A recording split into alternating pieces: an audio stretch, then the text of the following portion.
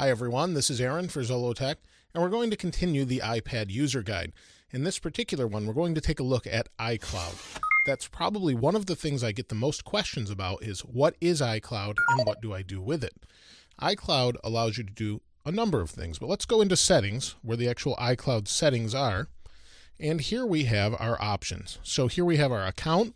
We can go into the account, change the password, up our storage to 20 gigabytes a year. We can change advanced options as far as who you are, what kind of server, things like that. Things that aren't really too important that it kind of does on its own. But what we have here is mail, contacts, calendars, reminders, bookmarks, notes, Photostream, documents and data, and Find My iPad. And what all of these are they are the option to sync all of these different things for free to the cloud or to a database basically, or a giant server storage that Apple has. And what it does is allows you to do a lot of different things, such as sync your mail, your contacts will go to all your devices. So basically, your contacts you have on your Mac or your iPad or your iPod will sync automatically to your iPad should you get a new one, or any of your iDevices or Mac. Now, when it comes to things such as calendars, it will sync that. Reminders, it will sync that. Your bookmarks for Safari, it will also sync. It will also sync your notes across all the devices, and Photostream, documents and data. Documents and data it will sync, such as applications like Pages. If you have Pages, you type a document, it will show up here. It will show up on your iPhone, your iPod, anything you have iCloud turned on to. Now, one of the probably most favorite features of iCloud is taking pictures and having them automatically show up on your other devices. So here we have, actually in an app, let's go to the camera, and I could have done that more quickly from the home screen on this one. But if I take a picture here, we'll just take a quick picture of what we're looking at. In a few moments, that picture I just took will show up in iCloud. So let me go and find the picture. Here's the picture I just took. If I go home here and go to my photos, so I have photos down here, scroll all the way down and give it a moment, and they should show up. We'll give it just a moment, and what will happen is this will automatically appear in my Photostream down here.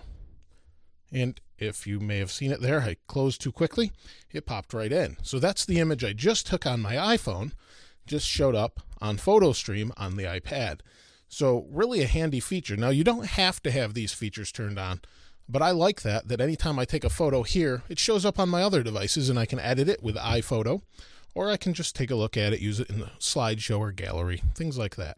Overall, though, iCloud is pretty much just that. It's to sync all of your things to other devices or other computers. So should you have iCloud turned on, like I do, you'll have the option to sync all of those. Now, if you have a ton of photos and you want to save them, you may want to invest in some more storage. Right now, you can see I have 25 storage, and that's because I was a previous subscriber to MobileMe.